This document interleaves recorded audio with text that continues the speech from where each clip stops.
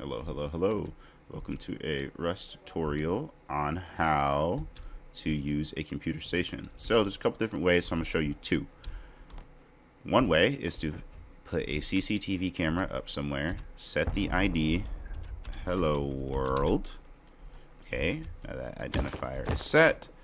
Now all I have to do is power said CCTV camera, go into my computer station, type in hello world on the identifiers, and now I can now see through this camera.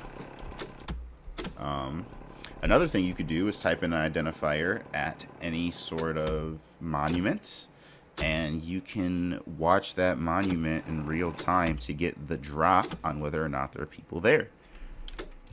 If you have any questions, comments, or concerns, or want to know anything else about the computer station, make sure to say that down in the comments below. Other than that, thank you guys so much for watching. I appreciate it.